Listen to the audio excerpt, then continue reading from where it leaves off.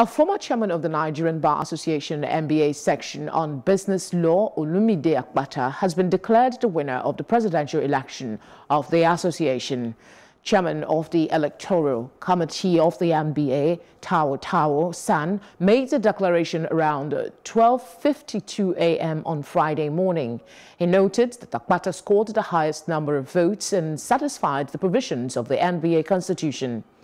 In the electronic poll, which began at 11 p.m. on Wednesday and ended by 11 p.m. on Thursday, he polled 9,891 votes to defeat his opponents, Dr. Babatunde Adibade, who got 4,328 votes, and Oladele Adeshina, who got 3,982 votes, who are both also senior advocates.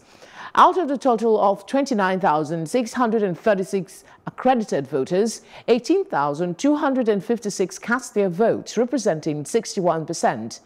The landslide victory makes Akpata the 30th president of the association.